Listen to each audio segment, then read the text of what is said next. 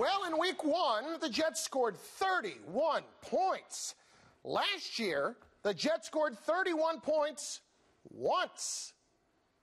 2 years ago, the Jets scored 31 points once. So you'd have to believe that week one's offensive performance would be a pretty good sign of things to come. Right, Ryan Fitzpatrick? We had a great start, yeah, but we can do a lot of things better on offense. If we come out and lay an egg this week, that's all forgotten quickly, you know.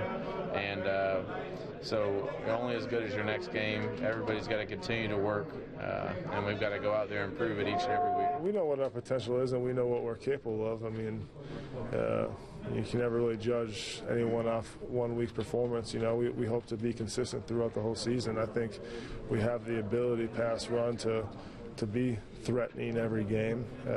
Whether we do that or not, it's up to us as players to execute. I know one thing, only thing that we can control is how we prepare every single day in the classroom and on the field. And I like what I see, and I think if we continue to do that, whatever it is, if it's 15 points is our potential, or if it's 40 points, we'll be able to reach it.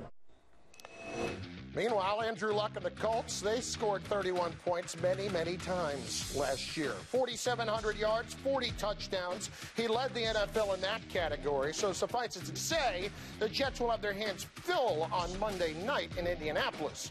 With more, here's our Jets game plan crew. Brian Custer, Ray Lucas, Eric Coleman.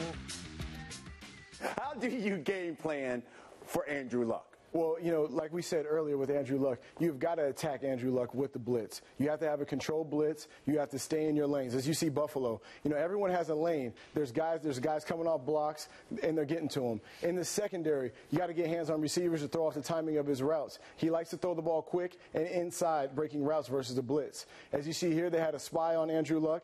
Guys are hustling to the ball, running him down from the backside. It's got to be a tenacity, a ferocity with the defense when you play against Andrew Luck.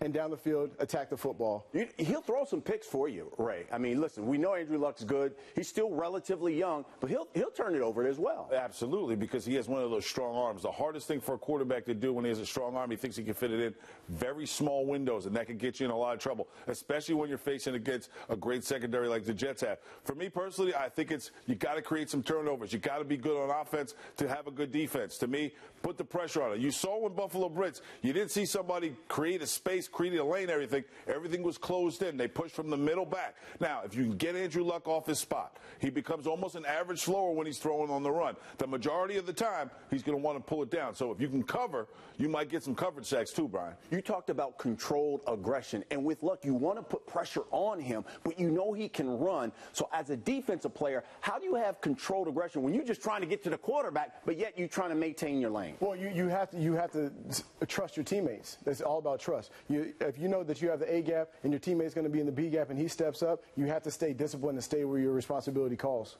Again, spy. If you don't want to blitz all out blitz, Brian, you have a linebacker sit there and watch exactly where he goes, and you just mirror it wherever he goes. Once he busts through that line, linebacker comes up, makes a tackle.